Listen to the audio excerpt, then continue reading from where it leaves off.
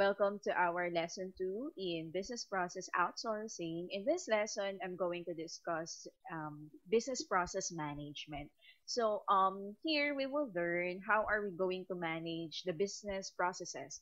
So, ano-ano yung mga ginagawa ng mga companies for them to manage properly yung mga business processes nila. And the first thing na parang technique or strategy ng mga businesses when it comes to their in managing the business processes is doing or having a business process map.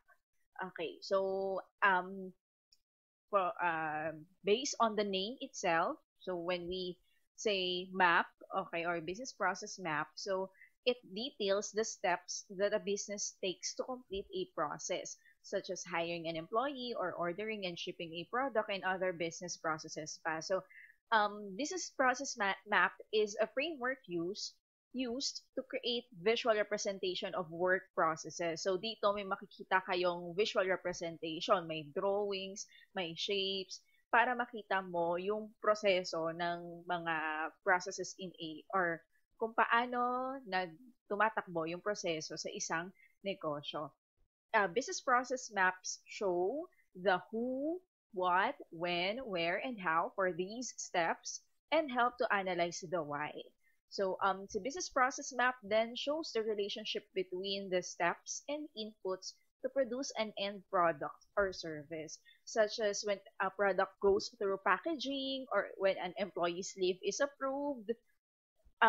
Pwede naman na parang paragraph siya, ganon. So, this is what we're going to do. Pero, madalas, the picture says it all. When you see the picture, ito yung process, for example, sa enrollment, yung mga pa-box-box, as may mga arrow, ganon. First, you will go to the guidance, may interview ka, ganyan. And then second thing, you have to prepare for this and for that. So, yan. So, kapag may nakita ka na visual representation, kahit hindi ka na magbasa ng sobrang haba, may iintindihan mo na yung proseso. This process of documentation is concerned with what a business does, why it does, what it does, what the standard is for success, and who is responsible, and when and where different steps will occur. Kaya meron tayong mga business process maps. So, this is an example of business process map. For example, nasa ano ka, yung burger stand, o kaya naman, so yun, so nakikita kayo ng burger.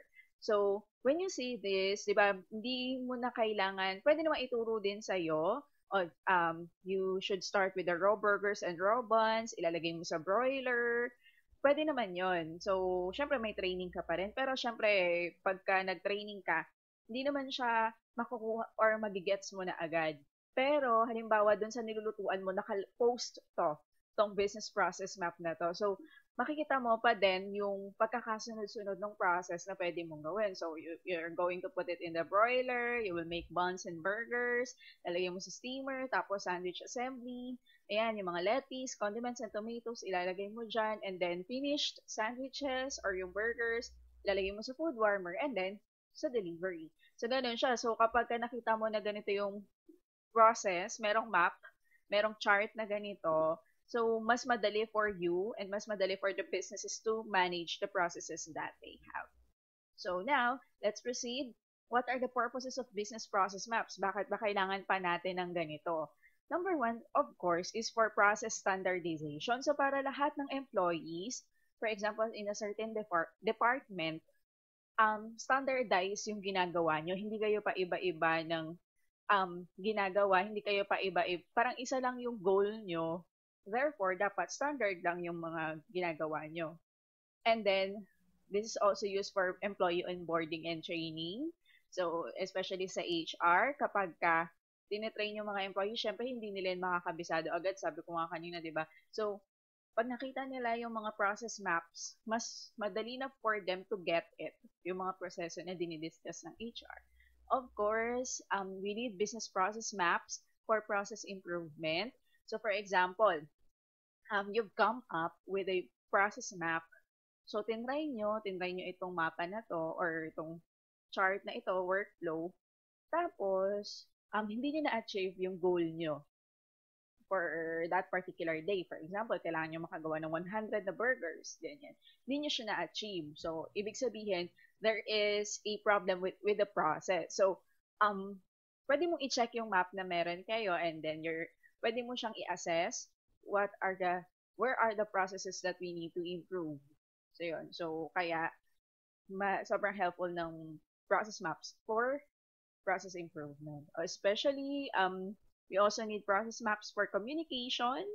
Ayan, para hindi ka na tanong ng tanong or hindi na males talk na kayo kasi alam nyo na kung ano yung proseso na dapat gawin. And for compliance, you know what? I have seen when we are doing the accreditation, there is a memorandum from COA, Commission on Audit, that they require us to create a flowchart. Kailangan makita nila yung process maps na meron tayo. Also, yung mga quality assurance na mga organization, para ma-check nila yung quality ng ginagawa natin, ng process natin. So, they need the process maps. So, kailangan natin ito for compliance din. We're done with the purposes of business process maps. Madami pang purpose kung bakit we need to have business process maps. But these are some. Okay, now let's proceed to the types of business process maps. The first one is the flow chart. Ayan, ito ang isa sa siguro familiar tayong lahat kasi we usually see this and we're not just, hindi lang tayo aware, pero ito pala ay ginagamit for business process management. So flow charts are graphic illustrations of processes. It is a picture of the separate steps of a process in sequential order. It is a generic tool that can be adapted for a wide variety of purposes and can be used to describe various processes, such as manufacturing processes, administrative or service process, or a project plan. So, madalas ginagamit si flowchart sa mga ganun. Ngayon, ang flowcharts may 3 types siya. Number 1 is top-down flowchart. So, from the name itself, top-down. So, ito yung mga pababang flowcharts. Usually, nakikita ko ito sa enrollment natin. Ayan, sa BSU. O kaya if you want to get your TOR, yung mga documents mo, minsan sa main campus may makikita ka ng mga nakapost na flowchart where yung mga process na pwede mong mag-undergo ka bago mo makuha yung mga dapat mong kuhain. So, yun. So, it shows the steps of a process, clustering them together in a single flow. So, ito yung pinakasimpleng flowchart natin. The second one is the deployment flowchart. Ito naman, top-down flowchart din siya, but it is expanded to include who is performing each task. Okay, so naka-top down siya sa from top, so kung saan ka unang step mo, level 1, and then sa step 2, step 3, tapos naka-indicate na doon kung saang department or kung sino yung dapat mong puntahan, kung sino yung gumagawa ng task na yon. And number 3, the detailed flowcharts. This is the expansion of both the top-down and deployment flowcharts, showing as many details as possible. So, let's look at the following charts. Ayan, this is the top-down chart. If you're going to see this, diba, boil water, add noodles, cook for 9 minutes, strain, add sauce, enjoy.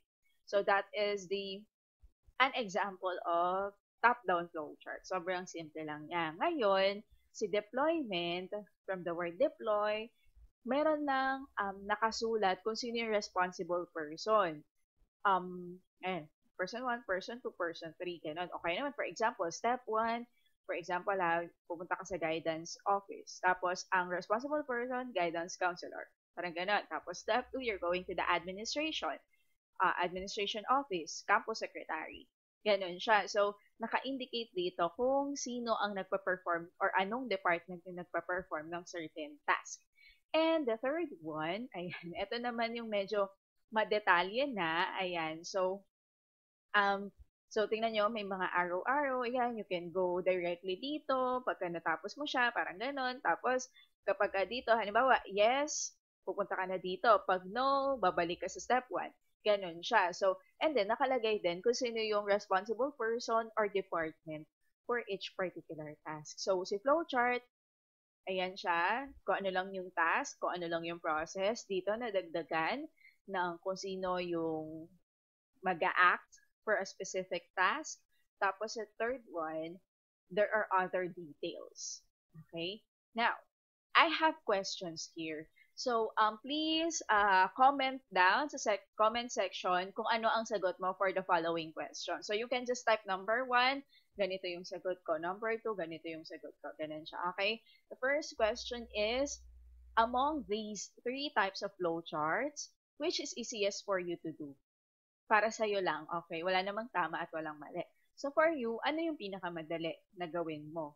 Number 1, is it top-down? Number 2, is it deployment chart? Or number 3, is it the detailed flow charts? Okay, just type it down on the comment section. Okay, I want to see your names, especially my students. If it happens that you're not my student, you can participate in this activity. I just want to see for you what is the easiest. Okay, next one. Ayan. Among these three types of flow charts, which do you think is the most helpful for you? Okay, or the employees in a business. For example, isipin mo na lang, nasa empleyado ka na, nagtatrabaho ka na. Tapos, um, for you, ano dun sa mga flowcharts na yon yung mas makakatulong sa'yo? Number 1, top-down ba? Number 2, deployment ba? Or detail? So, just write it down. Halimbawa, number 1, detailed yung sinagot mo. Number 2, deployment. So, yun. So, just write it down. And then, ayan, by the way, I will get another minute of your time. So from these two questions, the first two questions natin, okay lang ba?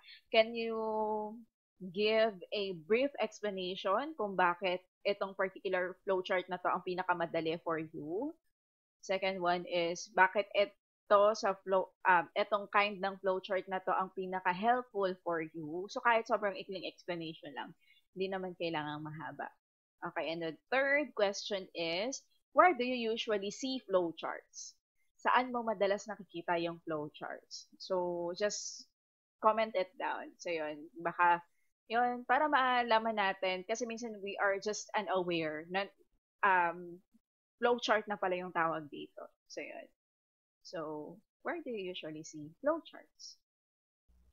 The next type of the process maps are swim lane diagram. So what is a swim lane diagram? So it is also known as cross-functional maps.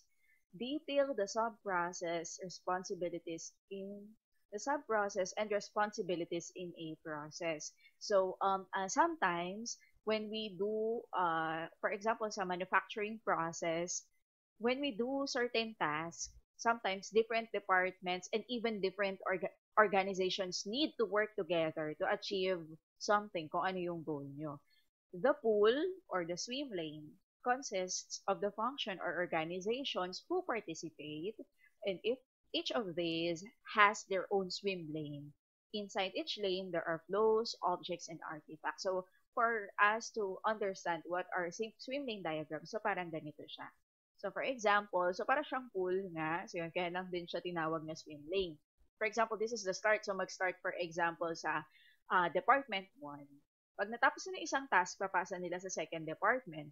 Tapos, pagkatapos nilang mapasa yung task, babalik sa task 3. Tapos, end.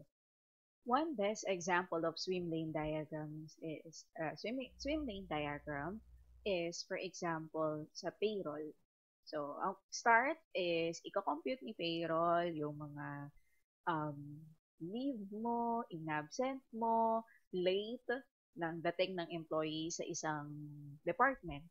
Tapos, kapag na-compute na nila yan, they will now forward it to the finance department para mailabas yung pera. Tapos, si finance, pwedeng ibalik niya ulit sa HR para si HR ang magbigay or mag-deposit sa mga accounts ng employees nila, and that is the end. So, yun. So, possible na gano'n, di ba? So, that is why swim lane diagram is very important. Next is state diagrams. So, what are state diagrams? It shows the behavior of systems in the Unified Modeling Language, UML. describing the states of component. We use state diagrams to illustrate the dynamic view of a system. They are especially important in modeling the behavior of an interface, class, or collaboration. So, this is an example of a state diagram. So, medyo complicated na siya. For example, drafted and then proceed to checkout, selected, finalized, price, completed, confirmed, assembled, shipped, and then received. So, the purpose of visually representing a system along with its main actors, roles, artifacts, actions, or classes in order to better understand, alter, maintain, or document information about the system. Next is see state diagrams. It emphasizes the event-ordered behavior of an object, which is especially useful in modeling reactive systems. Ang UML or Unified Modeling Language, madalas yung ginagamit in information technology. So, they have sa mga software. So, yun. Kasi madalas ang state diagrams, ginagawa siya sa isang may software na ginagawa or software na ginagamit para magawa siya. Next type of business process map is the data flow diagrams. It is similar to a flow chart, pero this diagram focuses solely on the data that flows through a system. So this is an example. For example, the see staff 1 or employee 1, 2, 3, 4, and then what are the data that flows? Yung mga data na pinoproduce ni participant 1 or data na lumalabas from the system. So yun. So this is an example of data flow system or diagram. Next is the value stream mapping. So ano naman to? It demonstrates the current state and helps to design the future state of a process, focusing on taking products and services from their beginning to their completion. It is usually used in the manufacturing processes. Like for example, ayan. So, we will request, nakalagay din kung ilang oras yung or minutes yung na-consume, and then review. We're going to review for 4 hours, 120 hours, approve for 80 hours, and then sign off. So, yun. So, pwedeng ganito. So, yun, para nakikita mo din as employee, kung nasan na ba kayo into this kind of process. Yun. So, upon discussing the following types of business process maps, I have another question. So, pwedeng another comment na to or gusto mo, i-edit mo na lang yung naunang comment mo kanina. Okay lang naman. Whatever is convenient for you. Okay, the next question is, among these types of business process maps, which do you think is the most helpful for you? Tingin mo, yung flowcharts ba yung helpful, swim lane, state diagram, data flow diagram, or value stream mapping? Or tingin mo na helpful for the most employees in a business? Ano yung tingin mo na dapat mas gamitin ng mga business kasi mas helpful yung process map na yun to their employee? Okay. Now, let's proceed with the reasons why we map processes. Okay, bakit ba? Kanina we discussed the purpose. So, those are some of the purposes. So, ito parang additional na din. So, yan. So, number one reason or the purpose also is it enables everyone to see the process in the same way. So, makikita nyo, hindi nyo na kailangan pumunta to that particular department. Diba? Tingnan nyo lang yung process map. Alam nyo na or makikita nyo na yung proseso nyo ng bawat ginagawa ng mga tao within the business. Next, it decreases errors of procedure. Siyempre, dahil nga meron na kayong sinusundan, meron na kayong guide, so medyo mamiminimize na natin yung pagkakamali. Kung meron man, mamiminimize na siya. So yun. And then, it builds understanding between areas that are cross-functional, lalo na kung mga hindi mo talaga ka-department. So yun, mas maiintindihan mo kung ano yung ginagawa nila, kung gaano nila katagal ginagawa yun. Next is, it helps everyone to see the current state. Alam mo kung nasa na yung files na kailangan mo. Alam mo kung nasa na yung product na kailangan mo. So yun, lalo na sa manufacturing processes. Yun. It enables development of metrics, mga measurements. Mas makakompute nyo yung time ng makakatulong to lalo sa business kasi mas makakompute nyo yung time na kung ilang minuto or oras niyo ginagawa yung particular um, task or particular product. So, and it decreases waste by identifying gaps in excess. So, syempre, meron na kayong metrics. So, alam nyo na, like, ilang minuto sa ganitong department, yung nagstay yung particular task o yung product nyo. So, ma-identify nyo na ngayon kung ano yung department na idle, na pwede nyong lagyan ng ganitong trabaho, or pwede nyong may improve nyo pa yung trabaho ng bawat isa. So, yun. So, and also, syempre, makakatulong yun kasi kung mas mapapabilis yung manufacturing nyo, especially sa company, sa factory, yun, um, mami-minimize yung cost nyo. So, yun. So, maraming reasons why we map processes. So, yun. Those are just some. After discussing the different kinds of flowcharts, yung mga reason why we map, purpose, and then other types pa ng mga diagrams and business process maps, let us now proceed to the framework of business process mapping. So the first one is you have to identify your organization's best practices. Your organization should agree on what is mapped and the scope of each. The process should be easily understood as mapped by someone who is not close to it. So, you have to see, kailangan mong i-analyze yung organization mo. Ano ba yung kailangang i-map sa mga processes na meron kayo? And ano yung scope ng bawat business process maps? Now, each process should also have a series of questions posed to it that answer why it is being done and what goes into each detail of it. So, and then finally, you will apply metrics as a basis for measuring the success of each process. So, you have to provide the key performance indicators, yung mga KPIs, wherein you're going to, parang iyon yung basihan mo. Kapag na-achieve nyo to, halimbawa, nakagawa kayo ng 100 burgers sa 5 oras, ibig sabihin successful itong process na ginagawa nyo. So, ganun siya. So, you have to identify that. Next is, as is in process design. Specifically, define the purpose of mapping the process. Ask where the process initiates and ends, saan nagsisimula, saan natatapos, and determine what the opportunity of fixing it could become.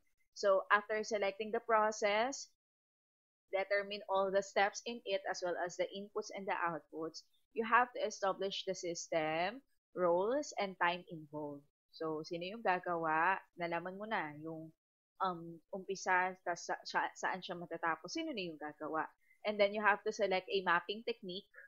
You have to interview the contributors for their roles as they play in the process. Looking at every duty and decision point. So parang i-observe mo din sila if they really can do the process in, halimbawa, 30 minutes or 1 hour. So, yun. So, for a particular or certain time na ibibigay mo. Now, these are the criteria in every process. So, it should have or it should include the persons or the department who have the responsibility for that. Objectives, bakit ba merong ganong process? Activities, ano yung mga dapat ginagawa to that particular stage or step.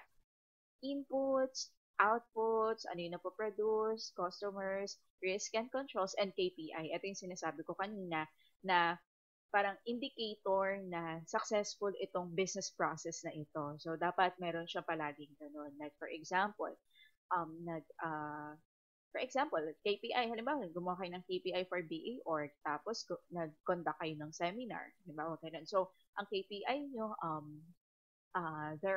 mas maganda kung may metrics, may measurement, may number. So, yun, kasi numbers don't lie. So, for example, 50 na BA, Financial Management, ang magiging certified. For example, will receive a certificate for personality development. Kunwari ganun. So, yan. So, kapag ka 30 lang yung naka-receive, so, makikita natin na hindi masyadong successful itong process na ginawa nyo. So, yun. Pero, kapag ka naging 50 siya, mas mataas pa. So, yun. So, it means, successful yung strategy, successful yung proseso na ginawa nyo. So, that is the KPI.